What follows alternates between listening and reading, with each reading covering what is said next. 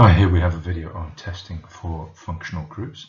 The functional groups we're interested in are the primary, secondary and tertiary alcohols. We need to know how to test for them. The aldehydes and ketones, and the carboxylic acids. They're the ones that we're interested in this video. And we're going to do that by means of a table.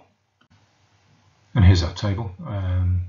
Our columns are the homologous series, i.e. those functional groups that we looked at in the previous slide, what reagents we need to do the test, what it would look like before and after the reaction.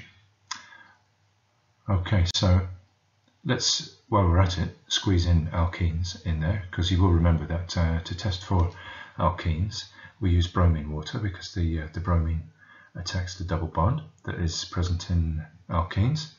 And bromine water is orange before it's reacted, when it's a Br2 molecule. But after the bromine molecule has reacted with the alkene, you get a halogenoalkane, and that is colourless, right? And the fact that it goes colourless means that you had an alkene.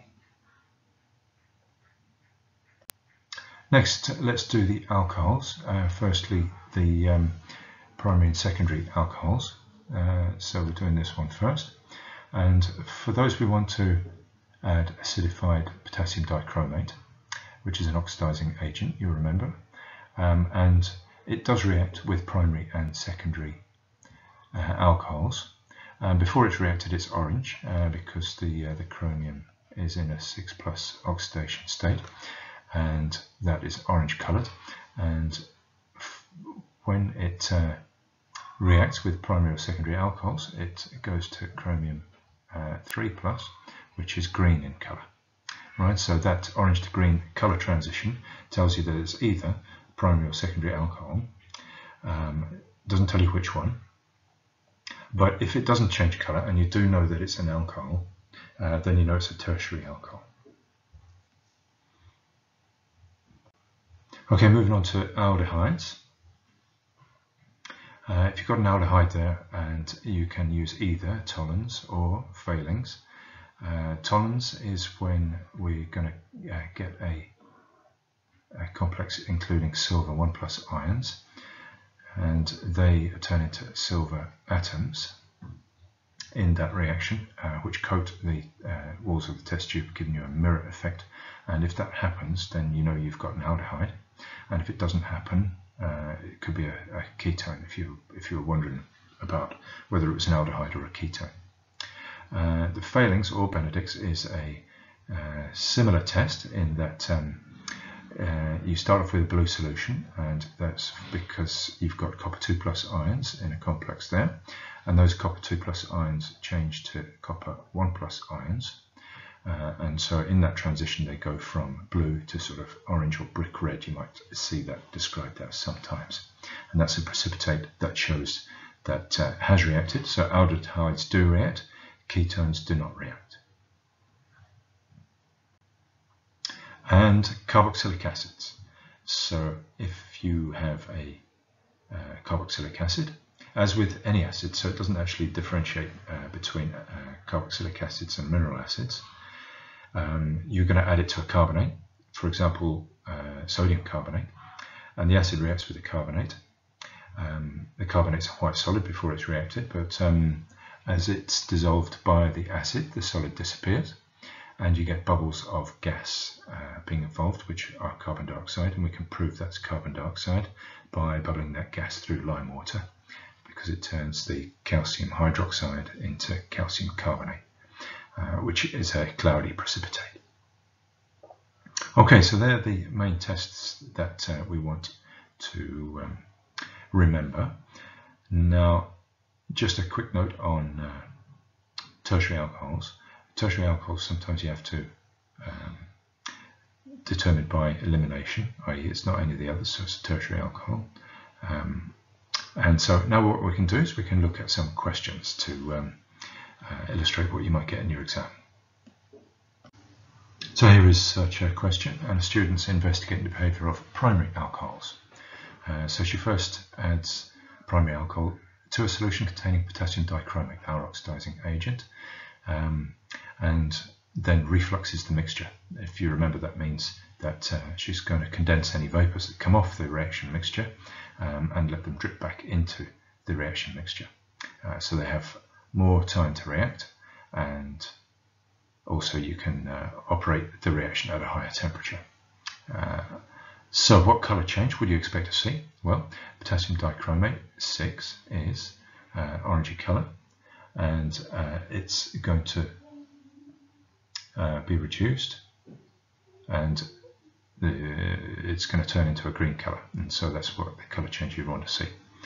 And B, she then adds a spatula of calcium carbonate, so carbonate, that's the test for acids, you remember.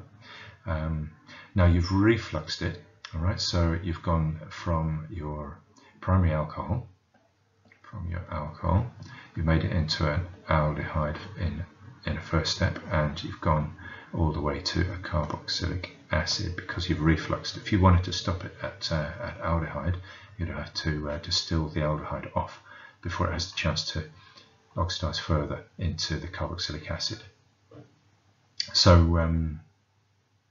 from in part A, what we've done is we've changed the primary alcohol all the way into a carboxylic acid, and fair enough, the solution does start to fizz when you've added to the carbonate, and when that gas, that fizz, is bubbled through lime water, you would expect, as we saw on the previous slide, the lime water to go cloudy because you're making a calcium carbonate precipitate.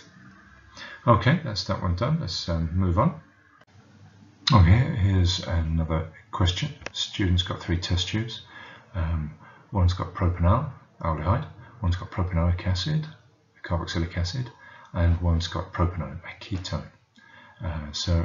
The question wants us to outline a series of tests the student could carry out to identify which test tube contains which compound, including the details of reagents, conditions, and observations. Okay, so what we could do to start with is to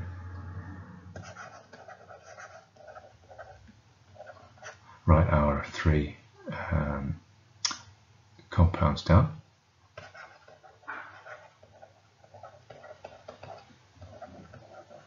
Propanoic acid, and last one, propanone.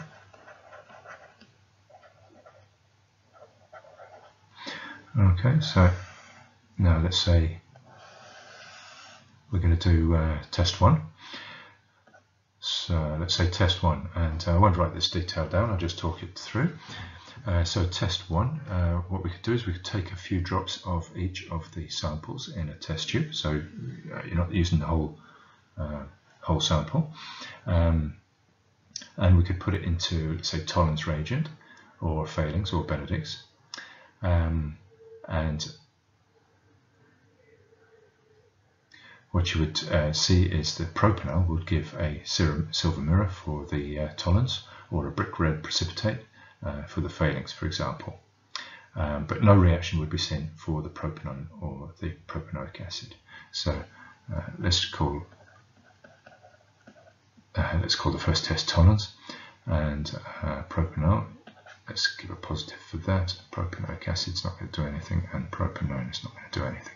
So now we know that the identity of one of them, we know which one is propanol. Next, what we could do is we could take samples of the remaining 2 unknown compounds, and we could add to those samples a little spatula of solid sodium carbonate, for example. So this one we don't need to do because we already know what that one is, but the propanoic acid would fizz, and we would identify the carbon dioxide gas by bubbling it through lime water, but nothing would happen with the propanone. So let's call this the sodium carbonate test, stroke lime water, and if we've done that test, we know which one of the remaining 2 was propanoic acid, which means the third one must be the propanone, and there we have it. Okay, here's another question. Part A is state why warming samples of a substance with acidified potassium dichromate solution is not enough on its own to distinguish whether it is a primary alcohol or a secondary alcohol? Well, that's because, of course, both primary and secondary alcohols are both going to turn potassium dichromate green from its original orange colour. So that doesn't distinguish the primary and secondary alcohols. So that leads us on to part B of the question. Describe an experiment that you would perform to distinguish between the primary and the secondary alcohol. Well, what you could do is you could react both the primary and the secondary alcohol with the potassium dichromate, and you warm it, and you do it in the distillation apparatus. When I say warm it, heat it so that it's going to evaporate off, and you're going to collect by distillation the products for both reactions. So when you do it for the primary alcohol and you distill, you're going to get an aldehyde, and when we do it for the secondary alcohol, we're going to get a ketone. So then we have to do a second test, which would be, let's say, Tollens or Benedict's or Fehling's. Let's write down Fehling's. You do the Fehling's on both of them, and for the aldehyde that you made, that of course is going to turn it brick red, but the ketone would be no change. Right, so once you distill your product off and you do your Fehling's test, if it's brick red, the original alcohol was a primary alcohol. However, if when you do your Fehling's test on that distilled product you get no change, then the original alcohol was a secondary alcohol. Okay, here we've got another exam style question. So this student's got three organic compounds: butanal, an aldehyde, propanoic acid, carboxylic acid, and ethanol, a primary alcohol. So in three different test tubes, A, B, and C. Carries out a series of tests to work out which one's which, and records the results as below. Okay, we have to work out which one's which. Okay, so we've got an aldehyde, we've got a carboxylic acid, let's just call that Ca, and we've got a primary alcohol. Let's call that primary alcohol, 1 degree, like that. Okay, so let's have a look at the tests. The easy one is the calcium carbonate test here, and with compound C we get fizzing and cloudy in lime water, so we know that compound C is the carboxylic acid. Then if we were doing this really quickly, like we would be in an exam, we'd look at this section here. This silver mirror means that this one would be our aldehyde. Let's just check the rest. Would you expect it to react with calcium carbonate? No, so that's true. Would you expect it to react with potassium dichromate when warmed? Yes, you would, because the aldehyde would be oxidized into a carboxylic acid, and in that process turn the dichromate from orange to green, so that's good as well. So that confirms the aldehyde, which leaves this as being our primary alcohol. Would we let's just check it. Would the alcohol turn potassium dichromate orange to green? Yes, it would, because it would get turned into an aldehyde. It would get oxidized into an aldehyde and reduce the chromate from 6+ to 3+. Would you expect it to react with calcium carbonate? No. So that observation is good for a primary alcohol. And would you expect it to react with Tollens when warmed? No, you wouldn't. So that's good for a primary alcohol. So this must be ethanol. This must be butanal. And this must be a propanoic acid.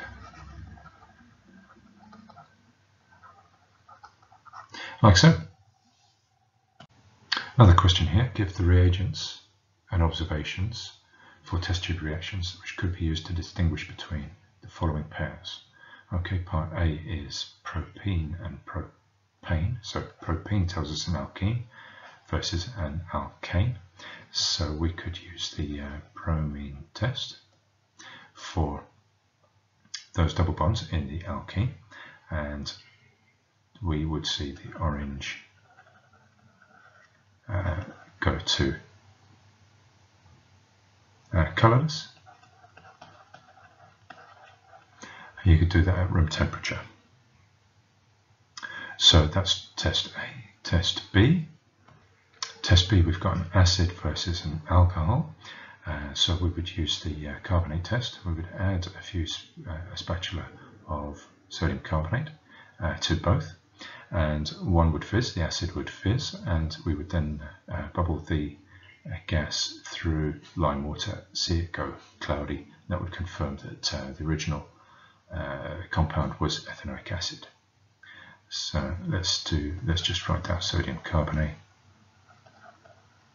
lime water, at room temperature to summarize that. Both of them at room temperature. Okay, part C. Here we've got two alcohols. We've got two alcohols, as we can see from the endings. So we've got 2-methyl-propan-2-ol and propan-2-ol. Okay, so if we've got two alcohols, the issue is going to be primary, secondary, tertiary. Okay, so let's work it out which one's which. So let's draw a 2-methyl-propan-2-ol first. Okay, so propan is going to tell us it's 3 carbons. So it's not a carbon, that's a C. So we've got propan is 3 carbons, like so. 2-ol means we've got a hydroxyl group on the second carbon. 2-methyl means there's also a methyl group on that carbon. And so you can see this here, let's just turn it green, this here is our alpha carbon. And the alpha carbon is bonded to 3 other carbons, meaning that this is a tertiary carbon, tertiary alcohol rather.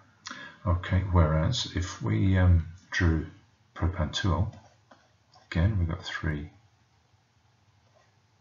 carbons, and again we've got the hydroxyl group off the second carbon, but in this case we have a hydrogen bonded to the alpha carbon. Right, so this again is the alpha carbon, and we have a hydrogen bonded to it, but we've got 2 methyl groups to it, so this is a secondary alcohol.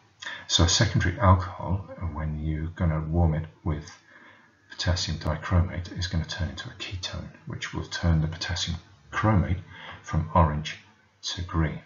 So there's our test.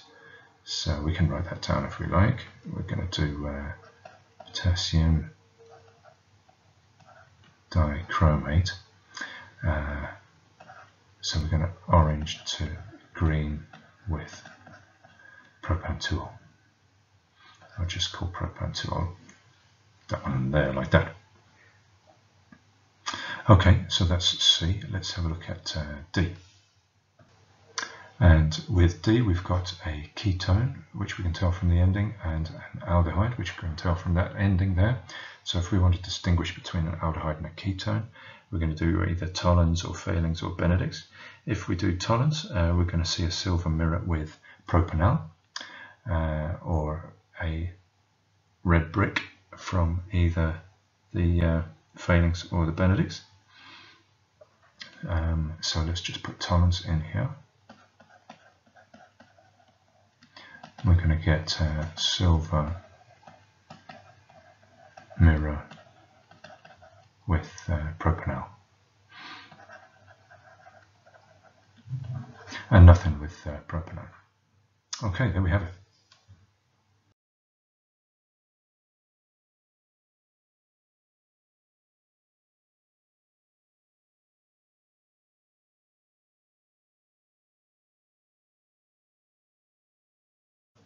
And that brings us to the end of this video lesson, and we've had a look at what tests and various questions associated for all the different types of alcohols, for aldehydes and ketones, and for carboxylic acids. And I think we squeezed in the bromine test for alkenes there as well, didn't we? Okay, hopefully that has been clear.